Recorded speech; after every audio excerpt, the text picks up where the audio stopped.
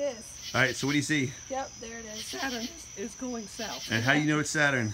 Because the rings. You see the rings. You see the rings on this Costco Celestron Omni AZ 102 $100 telescope. Yep.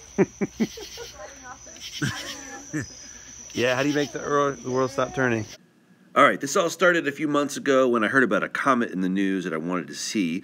So I went outside with my daughter's telescope I got for her for Christmas from Costco, and I didn't make it past the front door.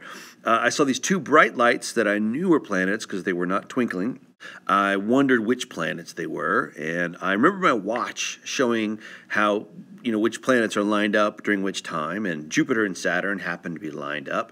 So I got a free app called Planets, and sure enough, it was Saturn and Jupiter, and I thought, I'd heard you could see things through an amateur telescope. So I set it right there in my front door. And I had to take my phone case off in order for it to work properly, and then identified them. And then something magical happened. Whoa! So cool.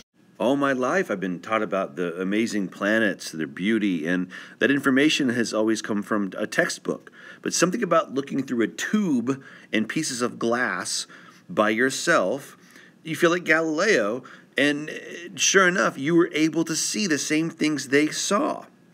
What makes this one special, though, is this telescope has a laser finder that allows you to find your objects really easily. I don't know how it works. And it also has these knobs which make adjusting really smooth and easy. Don't know what this information means, but it might be helpful if you are looking for one that is similar. Ah! You can see the rings of Saturn, right? So cool. That's amazing! It's a Costco telescope. Celestron! I don't even know yeah, it. I can see the tiny circle and you can see the ring.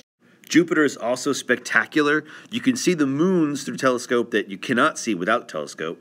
And if you let your eyes adjust, you can even see the clouds on Jupiter. Amazing! Please try it out.